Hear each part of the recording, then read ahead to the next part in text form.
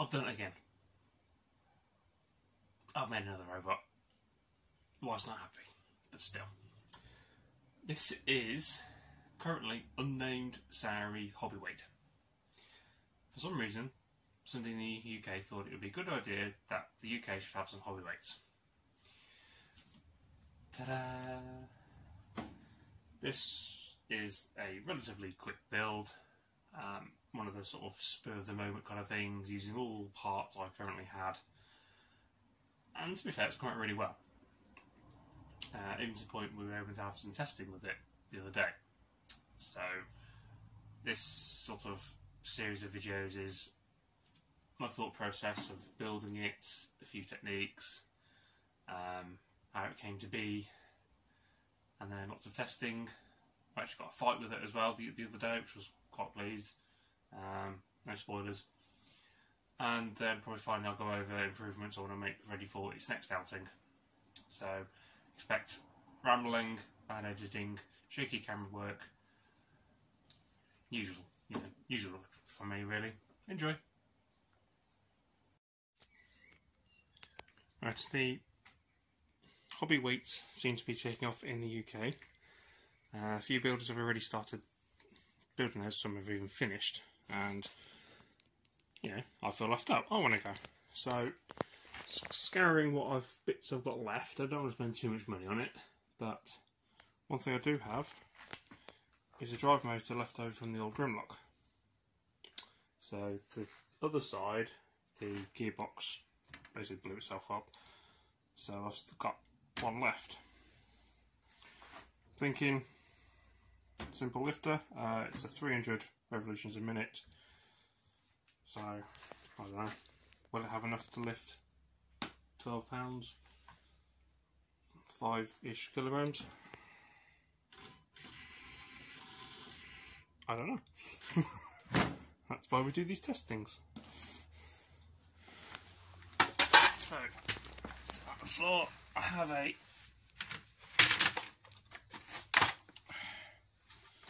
hand robot that weighs about the same size anyway, or about the same weight. Right.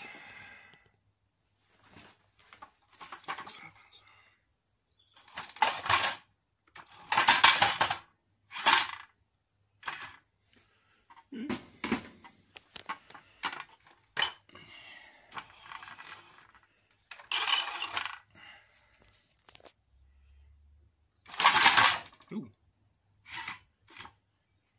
There's no power in it anyway.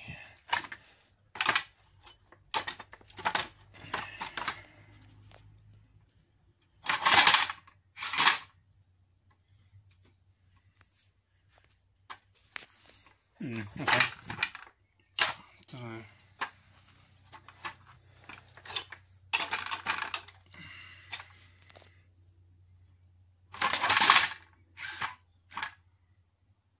Sort of seems to struggle a little bit, and then once it goes a bit further on the stick, it's okay.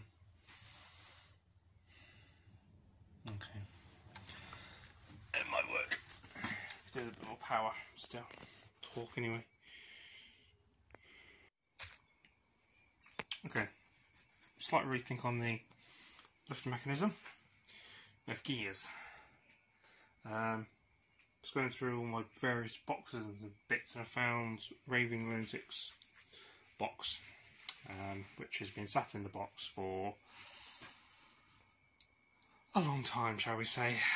You know, am I really going to finish the Raving Lunatic? Am I really going to rebuild it again with all the issues? I don't know, probably not. One of the motors is, drawing the drive motors is in the spinner of Toothless anyway, so sod it. So this is the pinion gear that would have gone on the 5060s, and that's the production gear. So do a bit of machining and get it all right, but hopefully that will give us a bit more torque behind the lifter.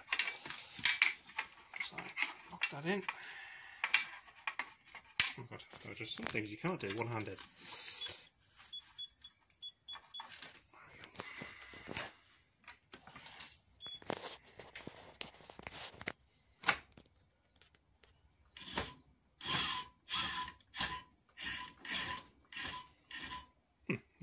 See how this works on my sacrificial robot.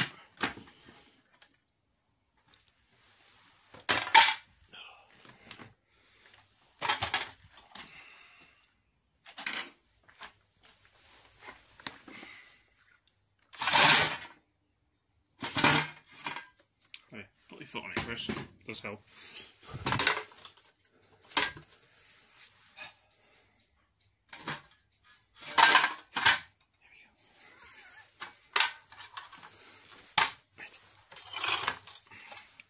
Take two.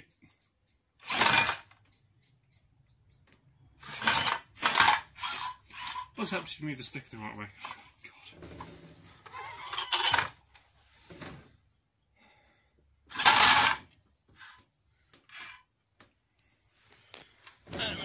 Ourselves. We should put a knot on that. Okay, 2 seconds. There's now a nut on the bloody shaft.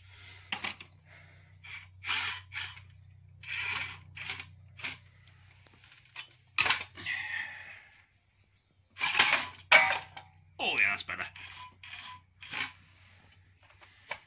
Much better. Let's try it right on the end. Yeah. Okay.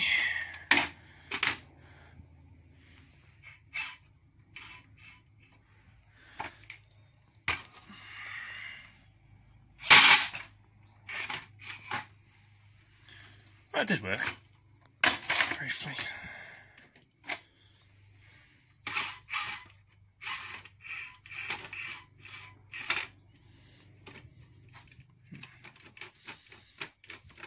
So the whole thing's twisted now already.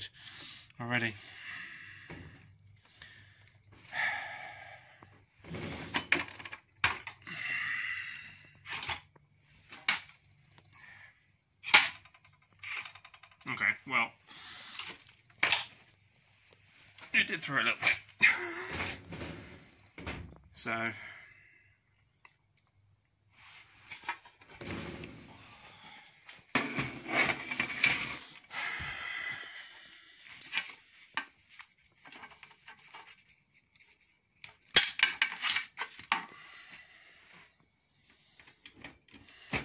suppose what I'm going with here is a flipping two-wheeled lunatic 2, really, isn't it? Puts this in the middle.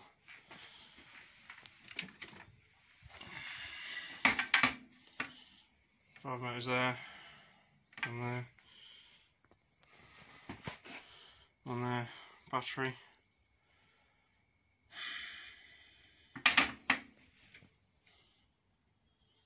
Yeah, sort of whiplash type. Okay. Suppose, yeah, I say do what I've done with Lunatic 2 and have adaptable forks and wedges and on the front, because I have no idea what this Hobbyweight, everybody else's robots look like or what they've done yet. There's not been a fight in the UK yet, so okay. So imagine once this is all supported on the other side, there'll be none of that twisting, I hope. Yeah, right. I'll probably do that. Alright. Tighten up all these bolts a bit so there's less wobble. So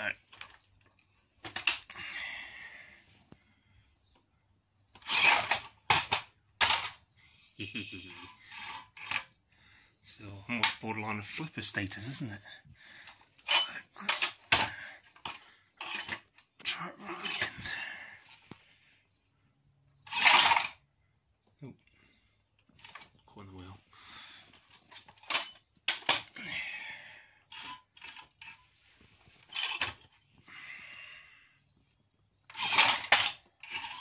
Too far in the end. Alright. I wonder if we can deadlift this. Could build like a lifty grabby thingy, sort of bar guest and type.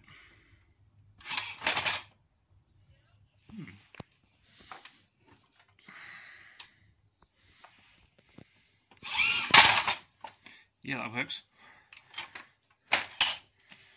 I might do that then. Yeah, Barguest, it's a featherweight. That's here in the UK. It's sort of like a, yeah, Google it. There's also a beater weight called Grab Crab, done by Bristol Bot Builder. Joe Brown does all the directed bug bots, and it's like a, you sort of pick up, but you've got sort of added bits here, sort of, so when you lift up, you sort of hold it and you sort of suplex it. But like Slammer, I suppose, battle bots, but it hasn't got the powered grabby bits. It's all just one piece. Oh, I was actually quite pleased there was enough torque to do that, actually. So yeah, I'll probably do that actually, rather than just a big simple lifter. So I can suplex some Hobbyweights.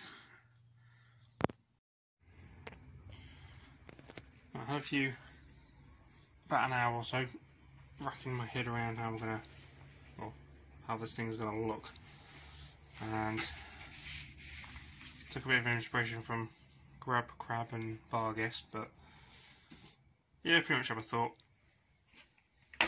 2 wheels, because of Hobbyweight seem to be, yeah, obviously less weight than a featherweight, so it's stick with 2 wheels.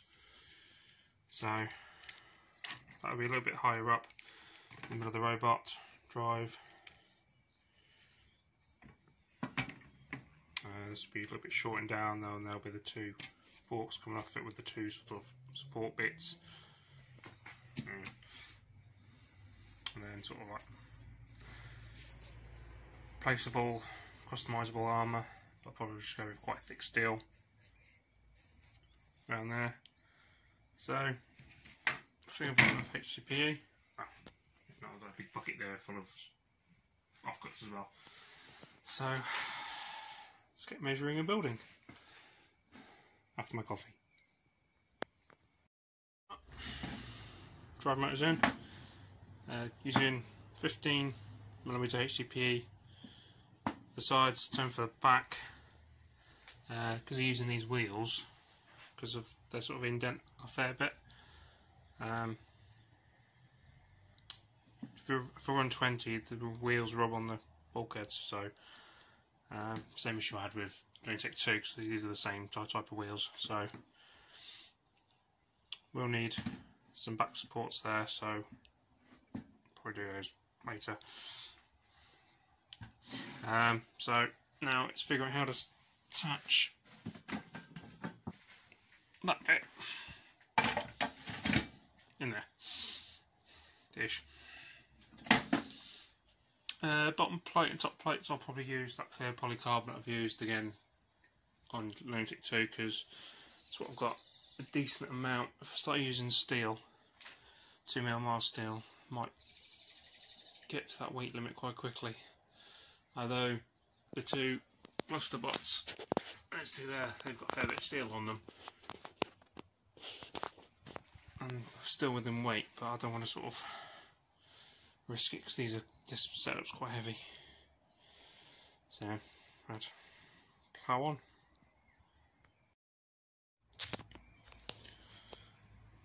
The whole weapon assembly is now in, and mostly straight ish. I think that's could have done with being slightly more forward, but sure I'll be alright. There's a weights check, just under 3 kilograms. So yeah, it's under 3 kilograms. I think that's all the heavy stuff too. So what else we got? Batteries, speed controllers. Obviously that will be changed as well, but yeah. So put some front panels on, probably 10mm. Probably help keep its shape. Yeah, getting there. Unfortunately, that is about it for day 1, because it is time to go pick up the kids from school. However, front 2 bits are on, wheels are on properly, motors mounted, Trim that bolt because it was sticking in here. So just tucked up the weapon motor again, and we'll give it a bit of a test on the floor. Right.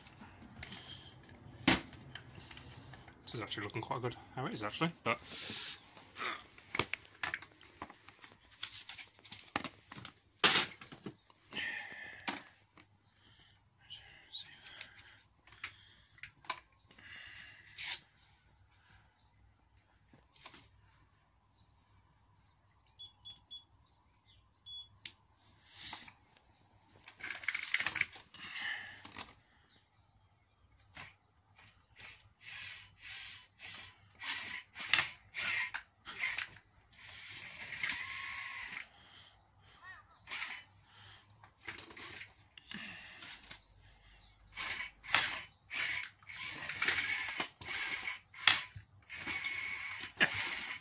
seems to work quite well.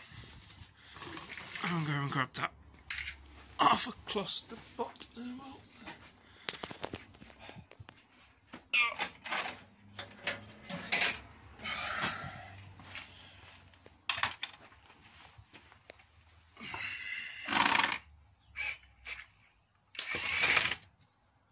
Bolt, yeah, okay. And it's the battery.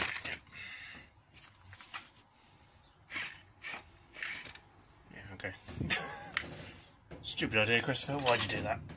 Okay.